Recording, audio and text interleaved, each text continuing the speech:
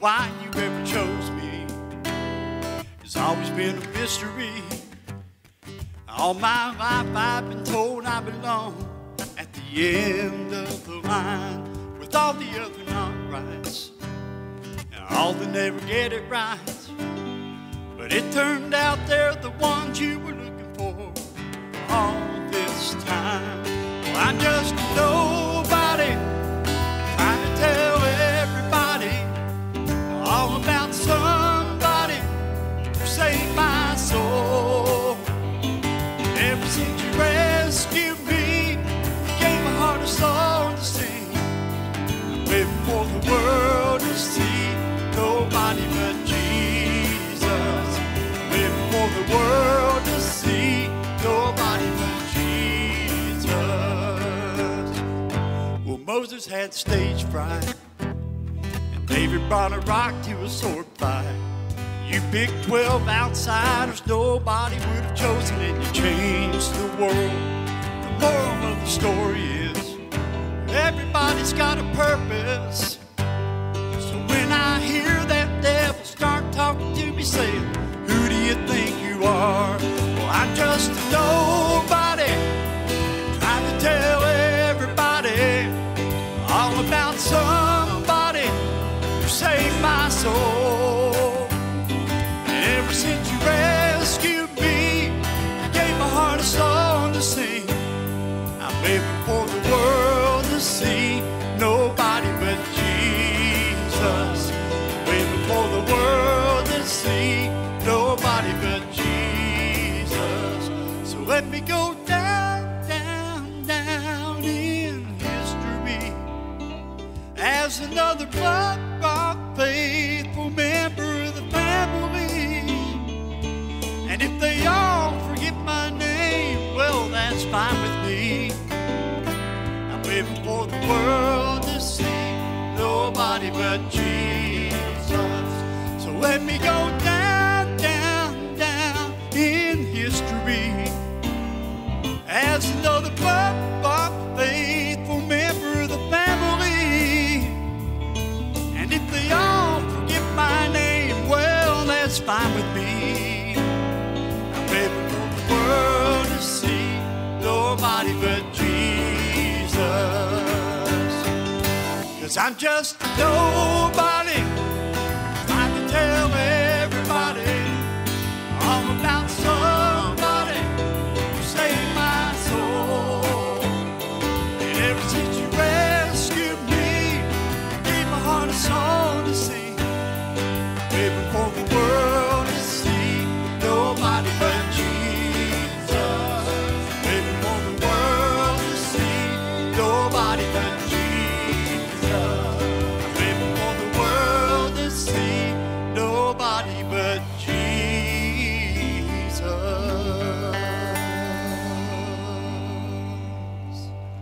Oh, amen. I really grew up in a very diverse neighborhood, and that's part of what led me to plant the type of church that we planted here at Gospel Hope. We wanted to plant a church in a very diverse area to say to our world that there's hope. There is gospel hope through the work of Jesus. For a right relationship with God and a right relationship with one another, and we feel like the east side of Atlanta just beautifully represent that. As I was getting prepared to plant Gospel Hope Church, one of my deepest prayers was that the Lord would lead a brother to lead this plant with me. And I was praying for somebody that I would really identify with philosophically and theologically, and God in His grace answered that prayer way beyond my expectation by allowing me to meet Rod. Through a mutual friend, we got together and had coffee, and just as we began to get to know one another, we came to the conviction that we think we can do this better together than we can apart. We're on the same mission here. We're on the same team. And we've been able to reach a wide swath of people. And every Sunday, you have this beautiful picture of the diversity of God's kingdom. Absolutely. And people who I think their idea of what it means to win has nothing to do with, is it my idea or is it his or her idea, but does this idea or does this initiative advance the kingdom?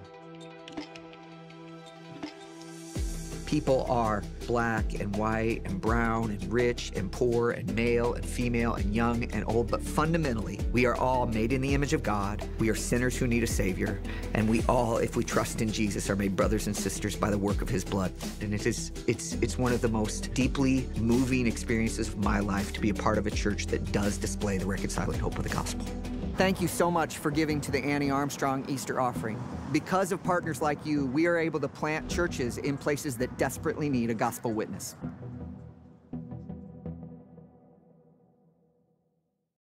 And you're going to have your opportunity to give to the Annie Armstrong Easter offering.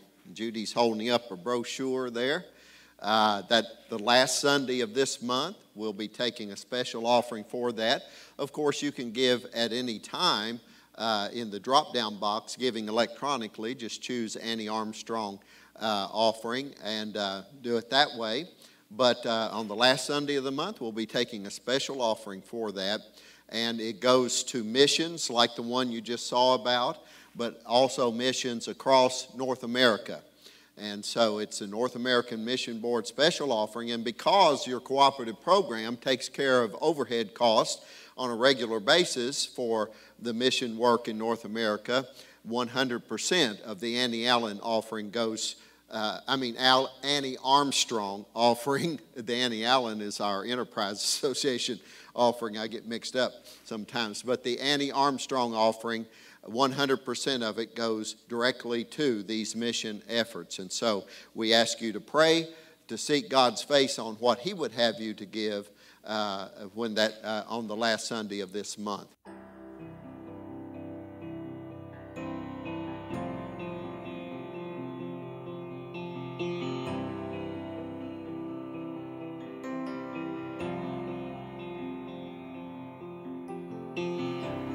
In this time of desperation,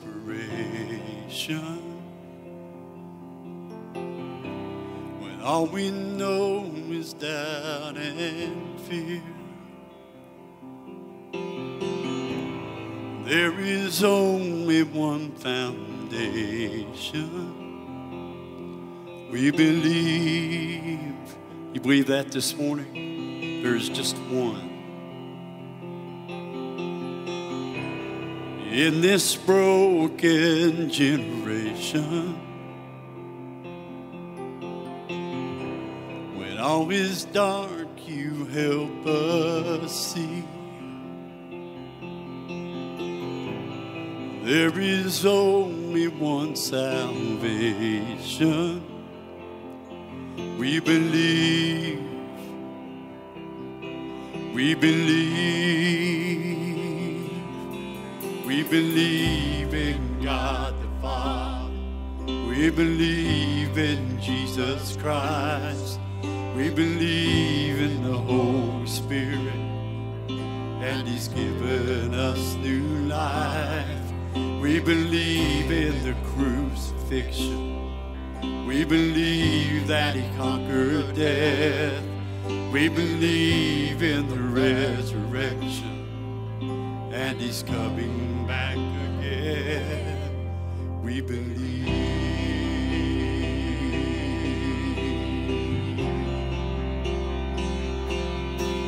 So let our faith be more than anthems,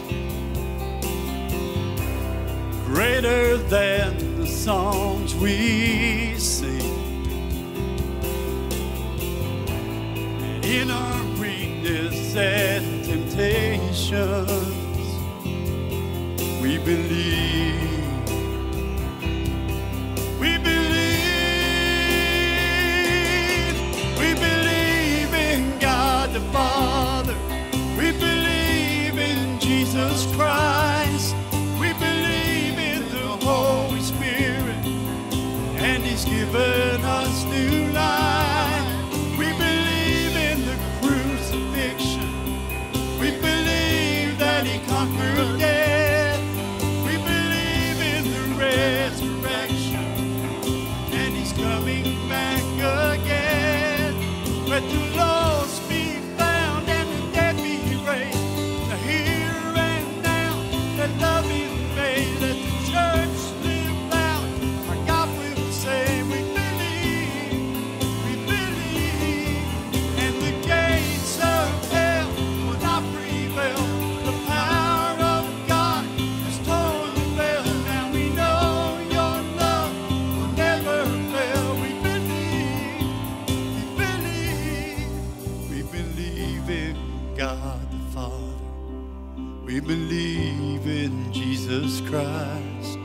We believe in the Holy Spirit, and He's given us new life.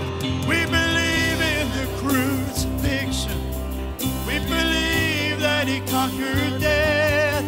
We believe in the resurrection, and He's coming back. He's coming back again.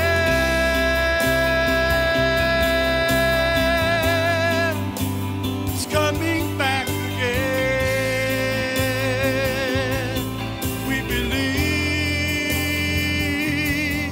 we believe.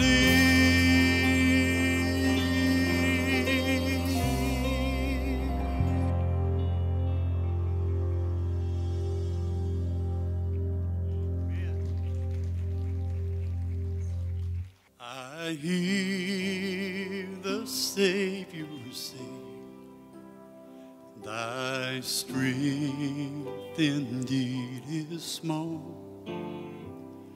Child of weakness, watch and pray. Find in me thine all in all.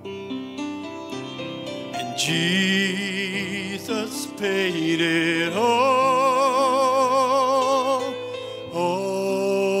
to Him I owe. Sin had left a crimson stain, He washed it white as snow.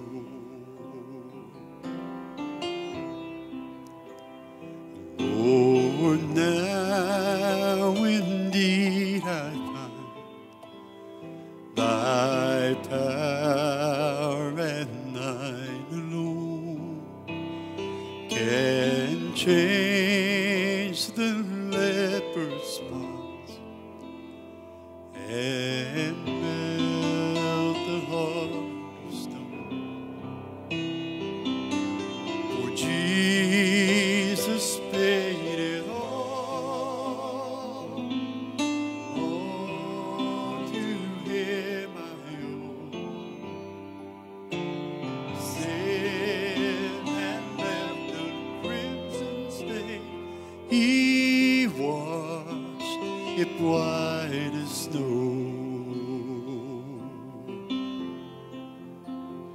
And when before the throne I stand in Him complete, Jesus died my soul to save.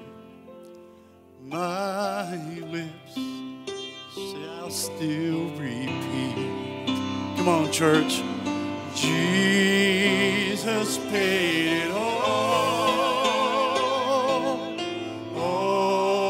to Him I owe. Sin had left a crimson stain, He washed it white as snow. Hey, Doug, put that third verse up again. You know, one of these days we're all going to stand before Him, church, and every knee is going to bow.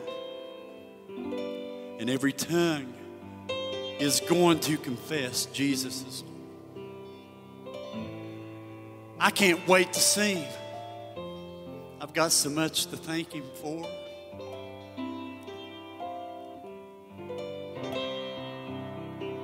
Lord, now sing this. Indeed I find thy power and thine alone. Took a sinner like me, can change the leper's spots and melt the heart of stone. Oh, for Jesus paid it all to Him I owe Him everything. Sin had left a crimson stain, He washed it white as snow. Oh, Jesus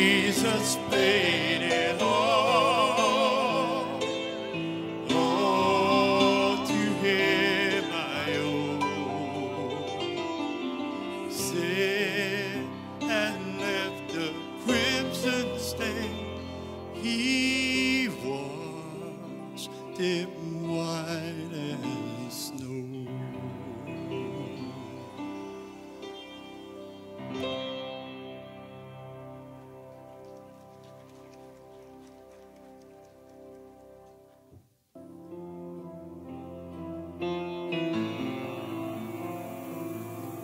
If you want to walk with him, stand with us. I want to walk with you, Jesus. Feel your presence and know you're near. I want to see you, Jesus. Move in power and cast out fear. I need to hear you now. I need to know it's you. Standing on your promises, I know your word is true. You're bigger than what I see. That you in exchange for me. 'Cause even the impossible can be reality. Jesus, I believe. Jesus, I believe.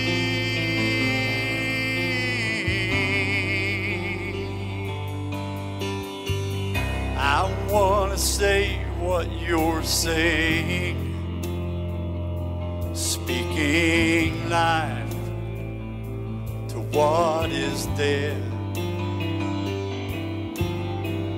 I want to cling to you, Jesus.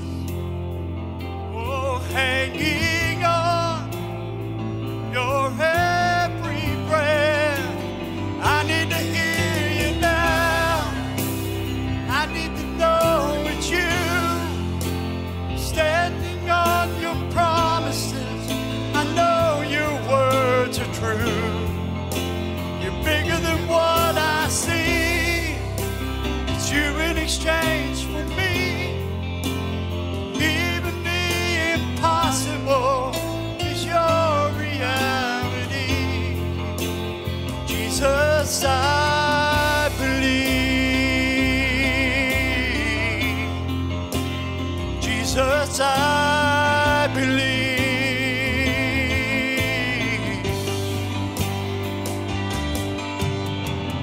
So let your kingdom come,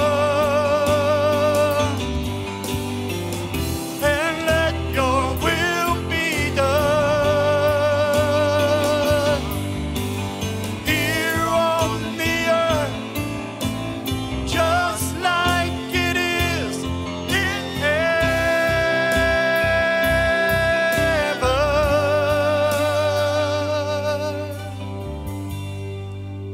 'Cause I need to hear you now.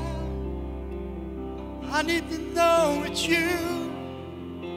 I'm standing on your promises. I know your words are true. You're bigger than what I see. It's you in exchange for me. 'Cause even the impossible is your reality. Oh, I need to hear you now. I need to know it's you. Standing on your promises, I know your words are true. You're bigger than what I see. It's you in exchange for me. 'Cause even the impossible is your reality. God, even the impossible is your reality.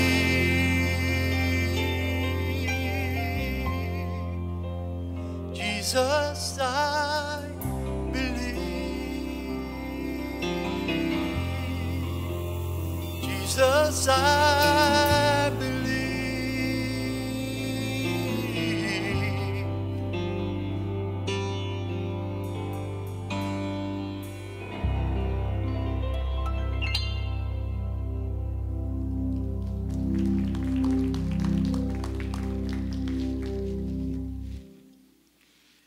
Jesus I believe. Today, the need for apologetics, the ability to give a defense for what you do believe. Of course, we're in a series of sermons from 1 Peter, and it's entitled Serious Church. And today is probably one of the most important parts or needed parts of a church being serious in our day and age. Peter is saying we need to be serious. You know that in chapter 5 and verse 8. Be of sober spirit, he says. That means be serious. Be on the alert. Your adversary, the devil, prowls around like a roaring lion, seeking someone to devour. And you don't want it to be you. And so Peter also was in a day and age, past his time in Jerusalem, on down the road, as it were, out being a missionary in the Gentile world. And in so doing, he was having to be serious because of the rise of persecution in that day and age. And so he is saying to the church, it's time for us to be serious. And that's why we have picked this particular book for this series of sermons on being the serious church. So today, if you will, take your Bibles and if you can, stand in honor of God's Word as we look at 1 Peter chapter 3, starting in verse 13. Who is there to harm you if you prove zealous for what is good? But even if you should suffer for the sake of righteousness, you are blessed. And do not fear their intimidation, or do not be troubled, but sanctify Christ as Lord in your hearts, always being ready to make a defense to everyone who asks you to give an account for the hope that is in you, yet with gentleness and reverence. And keep a good conscience, so that in the thing in which you are slandered, those who revile your good behavior in Christ will be put to shame. For it is better, if God should will it so, that you suffer for doing what is right rather than for doing what is wrong. For Christ also died for sins once for all, the just for the unjust, so that he might bring us to God, having been put to death in the flesh, but made alive in the Spirit, in which also he went and made proclamation to the spirits now in prison, who once were disobedient. When the patience of God kept waiting in the days of Noah during the construction of the ark, in which a few, that is 8 persons, were brought safely through the water, corresponding to that, baptism now saves you, not the removal of dirt from the flesh, but an appeal to God for a good conscience through the resurrection of Jesus Christ, who is at the right hand of God, having gone into heaven after angels and authorities and powers had been subjected to him. May the Lord add the blessing of his word in your lives. You may be seated. The need for apologetics. Peter calls for us not to be intimidated by the world. He states that we should always be ready to make a defense. Now, the Greek word for defense here is apogogia, and that is where we get the English word apology. Apology.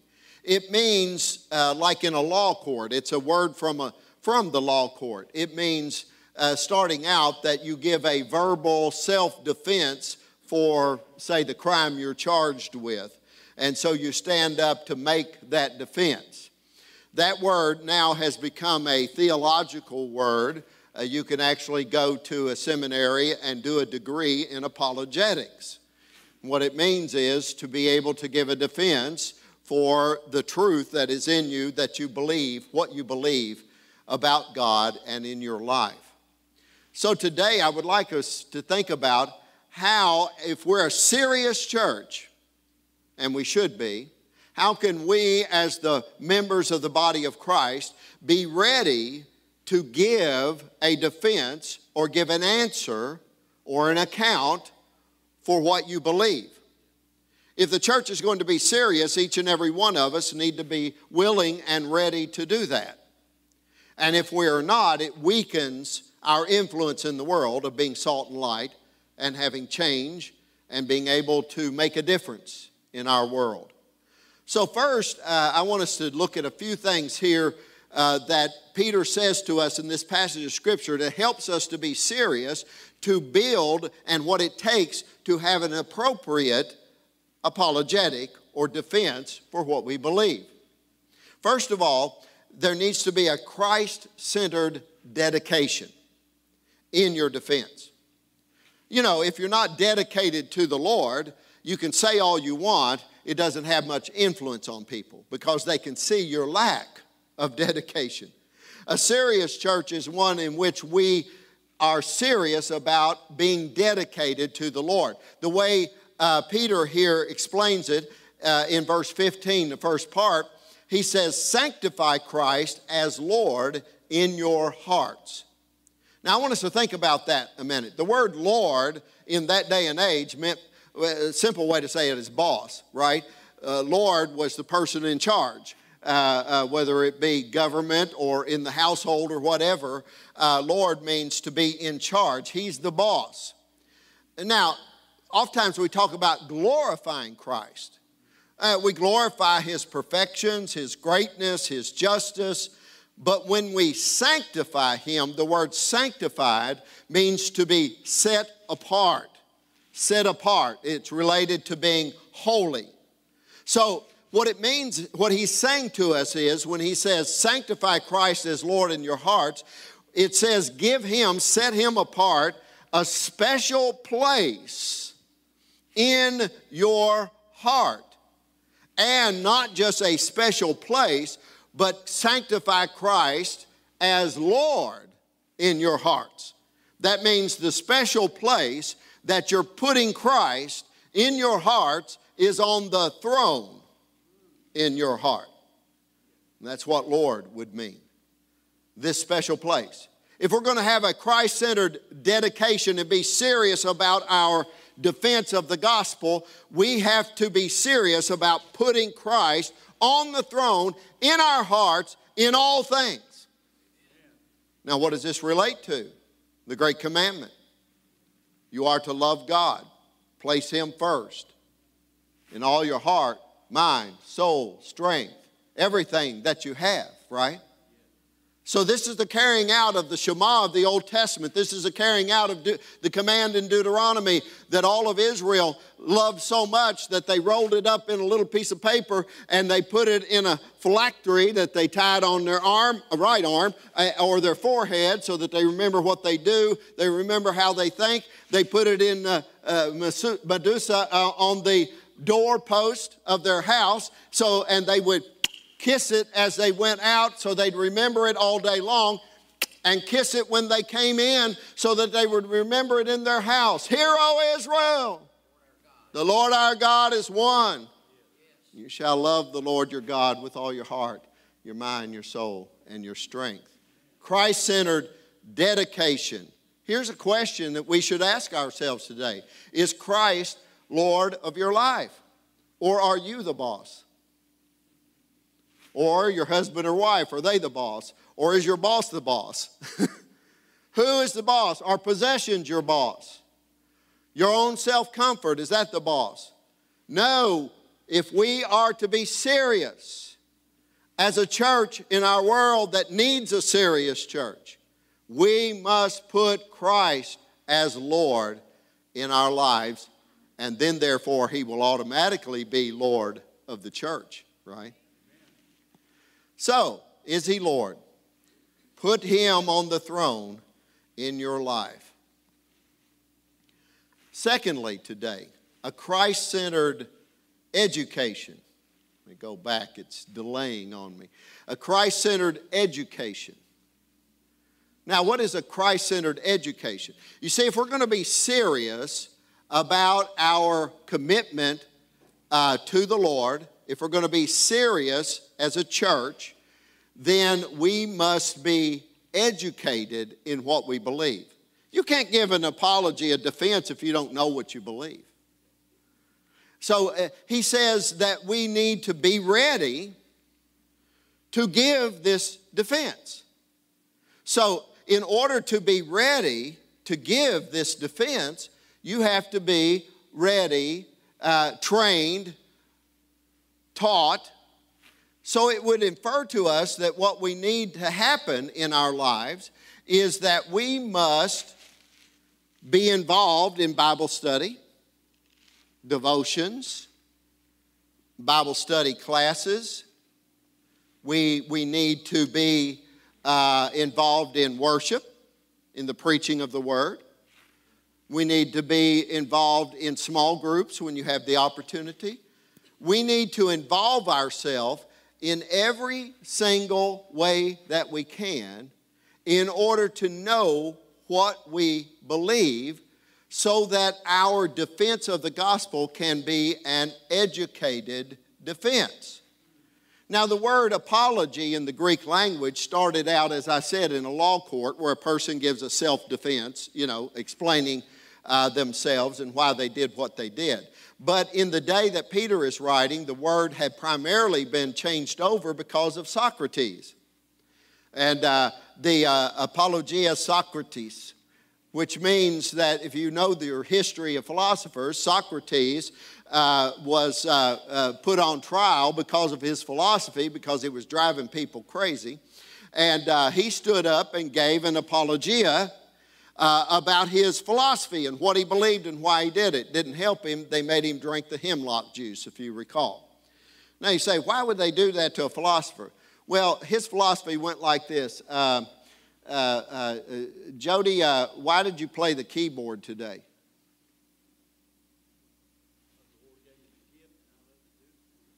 Why did the Lord give you the gift?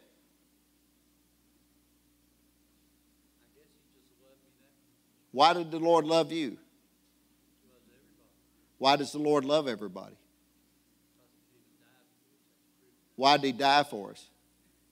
You get the idea? The Socratic method that Socrates used, which he would do to people in the street, is ask a question after question after question. His thought was you would eventually get to the bottom line of everything, okay? And that's what he was after, but he was driving people crazy. But that's why the word apologia has come to be used by Peter here as us being able to make a defense, to explain why we believe what we believe. Now, the question we should ask ourselves is, how well can you explain what you believe? If you're not ready, if you can't explain what you believe and why you believe it, that's something you need to work on. And that's why you need to be in everything you can from the Word of God, because this is where we find what we believe, right? So that you know more and more about it. He said, that, as I mentioned before, he said, be ready to give this defense. Ready means training. Ready, set, go, right? Now, as we're coming up toward the gospel to every home through the month of July, where we have a particular portion of our part of the world here in which we're making sure that the gospel gets to every home, there's going to be training for how to do that. You need to come out so that you will be ready, right, to do this. As we look to relaunch Bible study program, there's going to be further training for teachers and outreach leaders. And you need to come to the training so that you might be ready, right, to do what you're going to do, and many other things as well. But this is what a serious church has to do. You can't just halfway do something. You have to be prepared.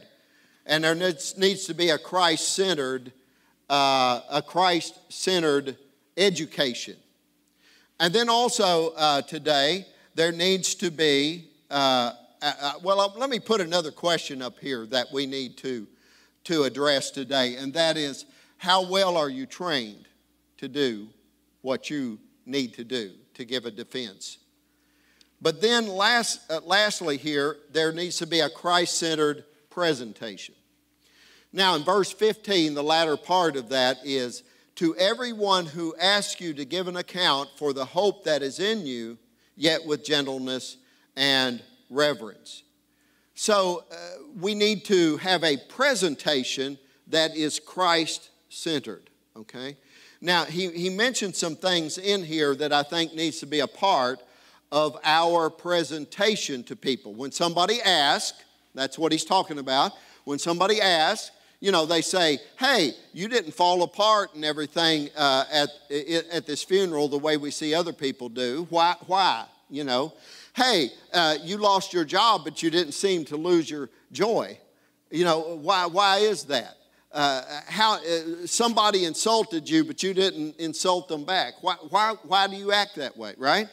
We need to be ready to give an answer for that, and that answer should be Christ-centered, and in that it should be reasonable. The word translated give an account is the word logos. Now, you're familiar with that if you've studied the Gospel of John. In the beginning was the Logos, the Word. And the Logos was with God. And the Logos was God. But the Logos, the Word, used in the Greek world means the reason for everything. The rationality. God is the reason for everything is what John was trying to say. And he's the beginning of all things. But here he says give an account. It's that word logos. But what it means is that we should have a reasonable explanation, a reasonable account of why we follow Christ and what he's done for us. Now, this makes your witnessing so much easier if you can do that. Because somebody comes up and says, why? Why do you act that way? Why are you that way? You just simply say, well, I want to give glory to Jesus Christ, my Savior. I want to explain to you why I do what I do and why he wants me to act this way. For example, if you say, I don't return evil for evil. Because fighting fire with fire just makes a bigger fire. It's sensible, it's rational. It's the way Christ taught us. So there should be a reasonable defense.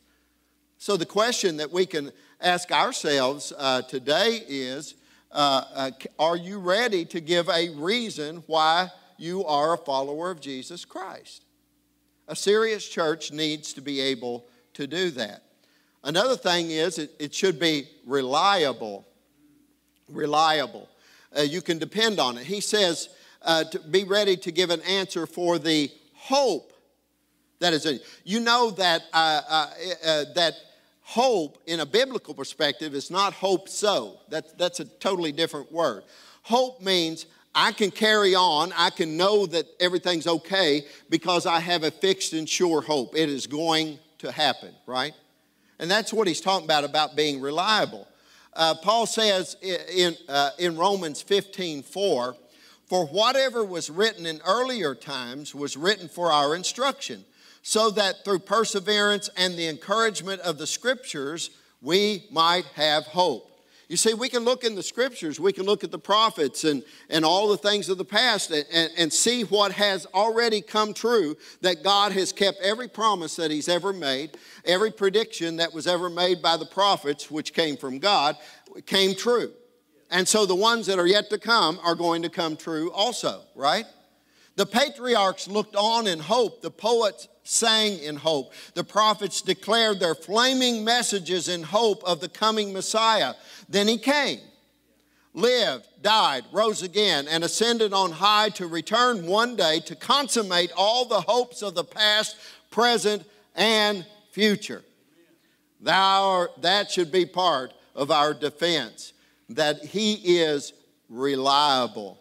And then Paul also said in Romans 5:1-2, therefore, having been justified by faith, we have peace with God through our Lord Jesus Christ, through whom also we have obtained our introduction by faith into the grace in which we stand, and we exult in hope of the glory of God. This should be our apology, our defense. It should be part of us giving an account. The question is, how well can you express the hope that you have in Jesus Christ? Are you able to do that when asked why you have this hope? And then he also says that a Christ-centered presentation should be one that is respectable. And we need to be reminded of this. We're not the judge. You've heard me say this before. You're a witness, right? So a witness just testifies to what has happened firsthand to themselves, right? So when you go out, you're not the judge. You don't tell people you're going to burn and go to hell. That's God's job, the Father. He's the judge, the righteous judge. It's not our job to convict people, to make them feel like they have to do X, Y, or Z. That's the Holy Spirit's job. He can do it very well. It's not our job to save people. You can't save anybody.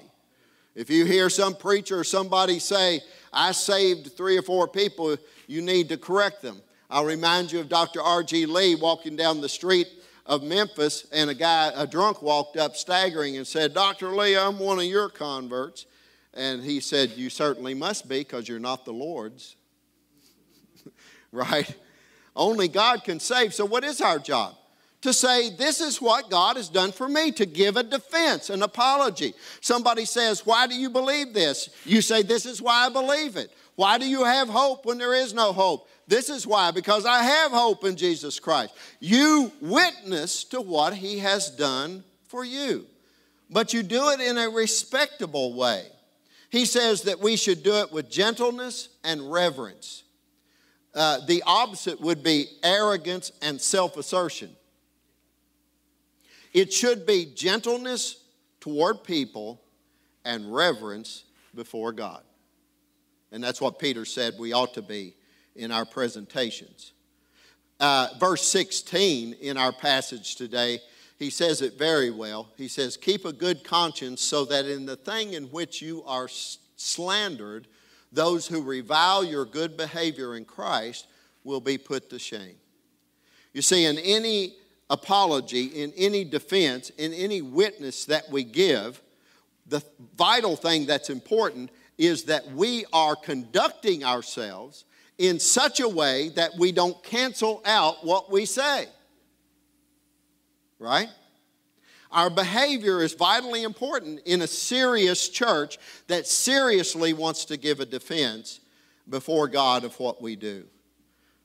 So the question that comes to us is, does your presentation of Christ have a good conscience toward God and a good commendation before men, so that they might see your good works and glorify the Father who is in heaven?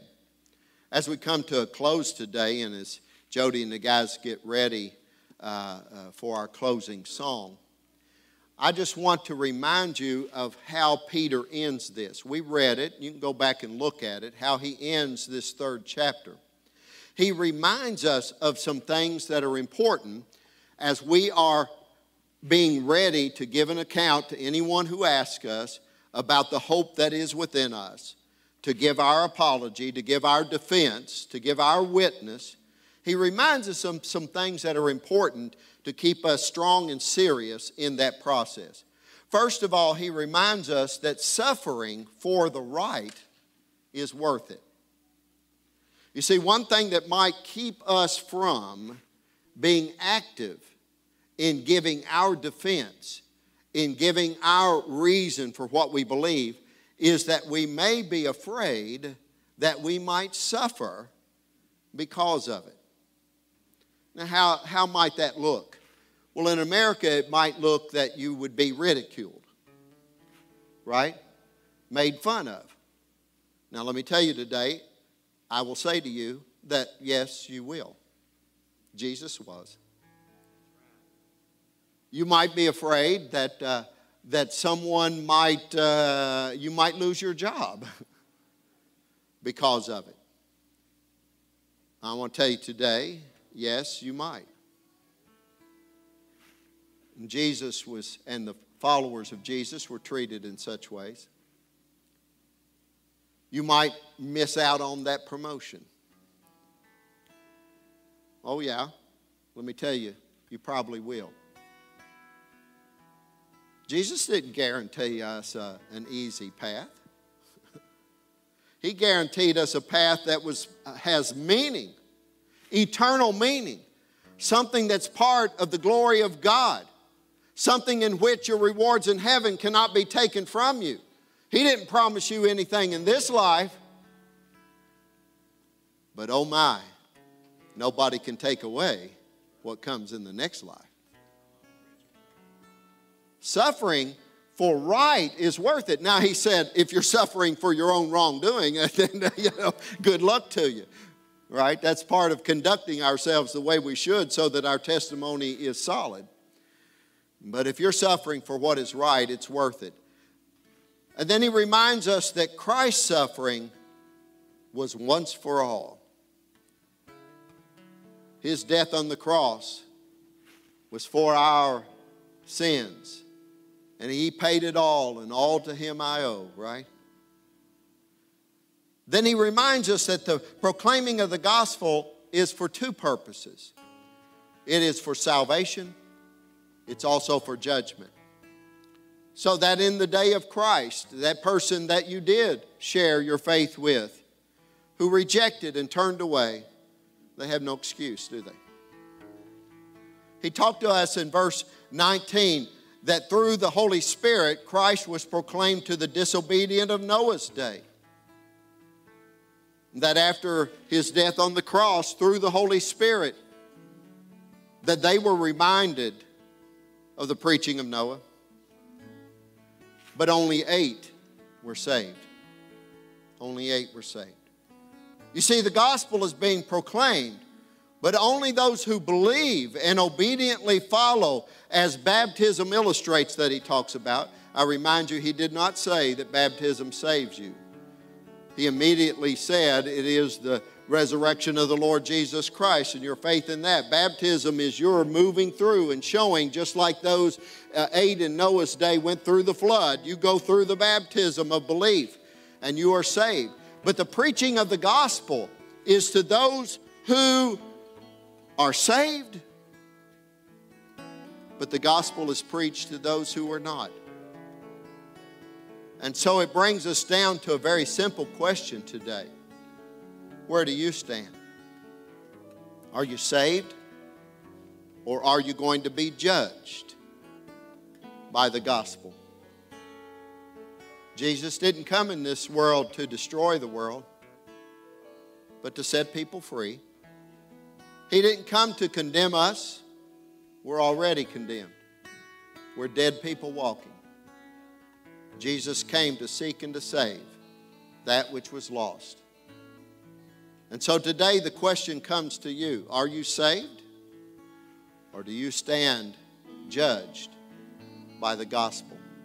I hope and pray today that you, having heard the gospel, and that is that all have sinned and come short of the glory of God, that the wages of sin is death, but the gift of God is eternal life through Jesus Christ our Lord. When he died on the cross, he died for your disobedience, your sin.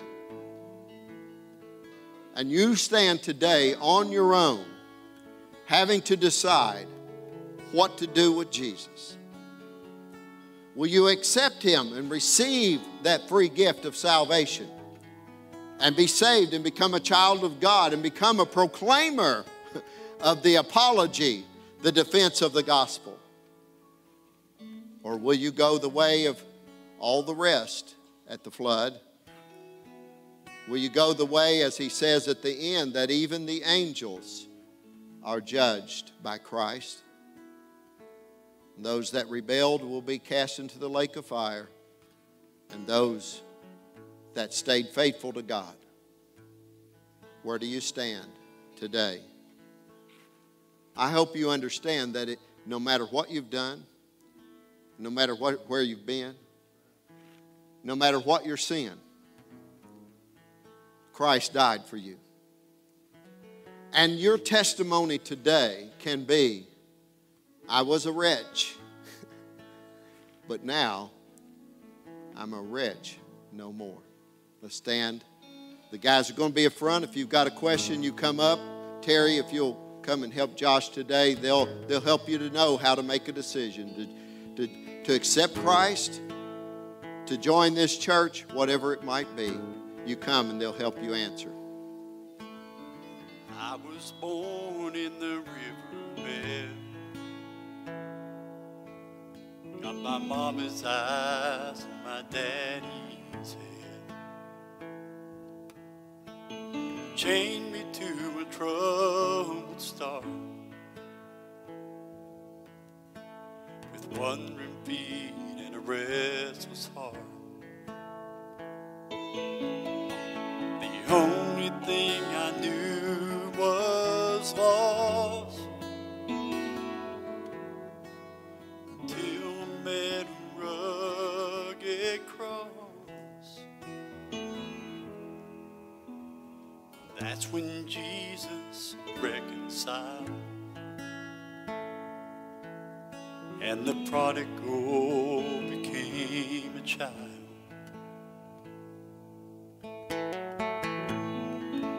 Amazing grace, what love divine, and saw a slave wrapped up in chains, said he's mine.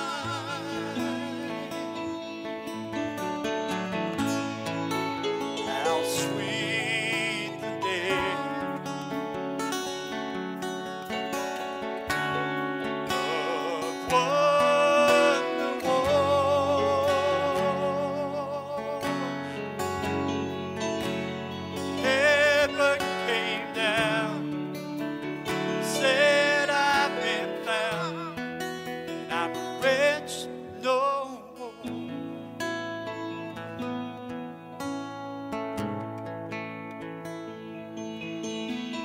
To this day, I can't explain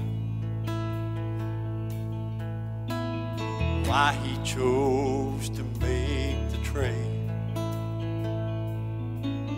He's beautiful, my shame and scorn,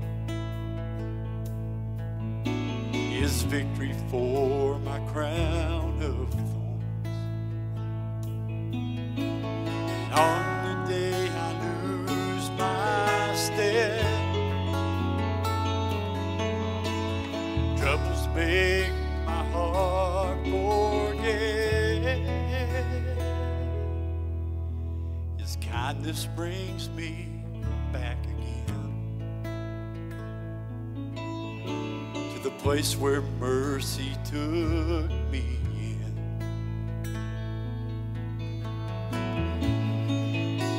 Amazing grace,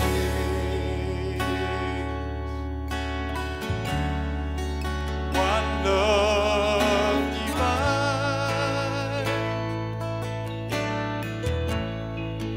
that saw a slave wrapped up in chains, said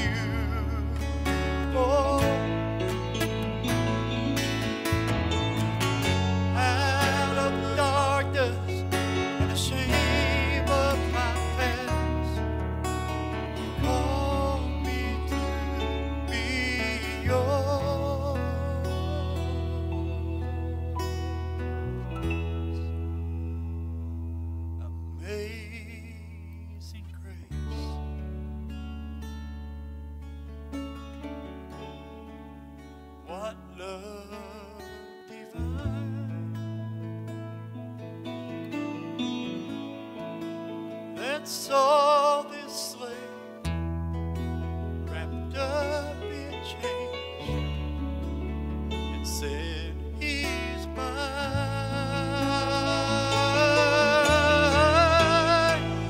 How sweet the day love won the war. Heaven came down, said I've been found. Heaven came down and placed on the ground. Heaven came down, said you've been found. And I'm a wretch no more.